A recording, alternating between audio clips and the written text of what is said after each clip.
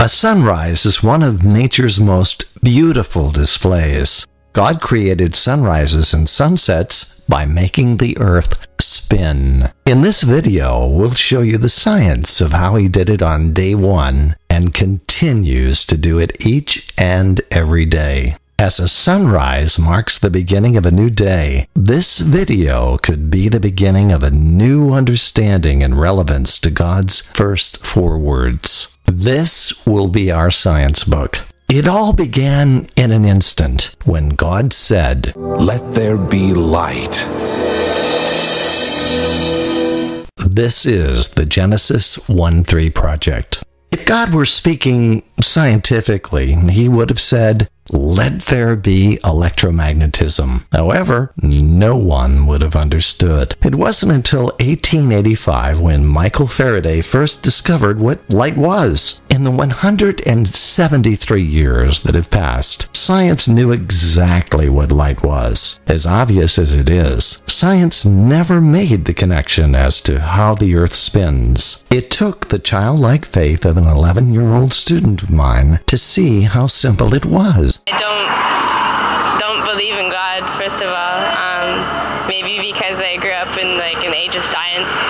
Why should science and God be at odds? The word electromagnetism, or light, is formed by combining the 2 fundamental forces of electricity and magnetism. These 2 forces have gender or polarity and are inseparable. Electricity makes magnets, and magnets make electricity. It really is that simple. Transmitting the colors of the rainbow, the sun is our solar system's most powerful radio station. These light waves are no different than the ones that are allowing you to watch this video on your smartphone. These waves of light pass through walls and can only be seen by a cell tower's antenna or its eyes. In addition to being our solar system's most powerful radio station, light is also the wireless extension cord that powers the universe. It's no coincidence that the Earth is mostly iron. Shown here on the periodic table of elements, iron is the most magnetic element in God's Lego set.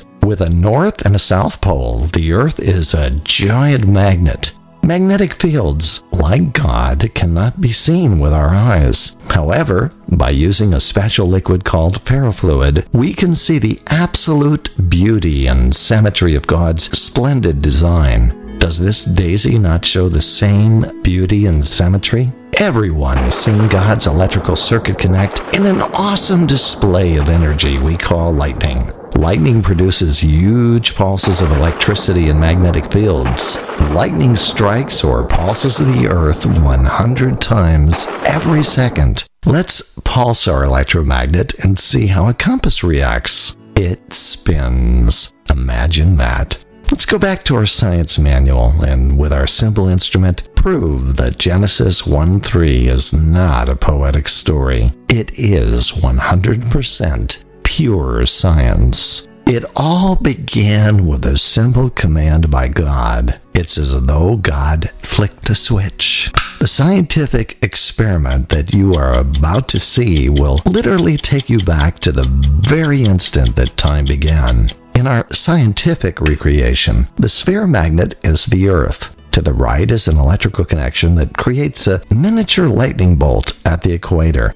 On a much bigger scale, we could say that lightning is God's finger making the connection. What makes Genesis 1:3 so scientifically important is that in the very same verse, God separated the light he created. It is so important to note that for centuries, science proposed a steady-state universe. Science said there was no beginning. Let's listen and see how the Bible got it right from the very start. Genesis chapter 1.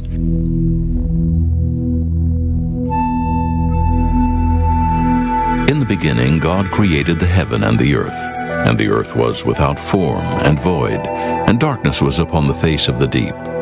And the Spirit of God moved upon the face of the waters. And God said, "Let there be light." And there was light. And God saw the light that it was good.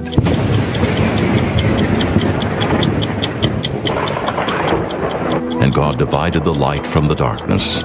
And God called the light day, and the darkness he called night. And the evening and the morning were the first day.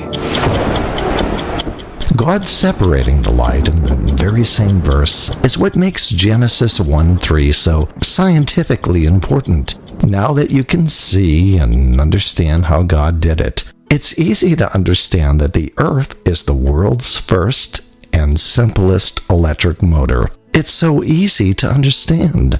Will you help get the word out on social media by sharing this video with your friends, family, and church leadership? If you're in a position to make a small contribution, it's very important that you enter Professor Genesis in your search, or you'll never find our page. You can also make a secure tax-deductible donation on our website, tlcfun.com. That's TLC like tender loving care, and the word fun like having a great time.com. Why should our children not be afforded the chance to know our Creator? Kits, plans, and assemble units make great science projects for kids, youth groups, and vacation Bible schools. Supplies are, however, limited. Please visit tlcfun.com to learn more about our efforts to improve education by asking God to return to our schools, becoming the guiding principle of morality and common sense. Technology Learning Center.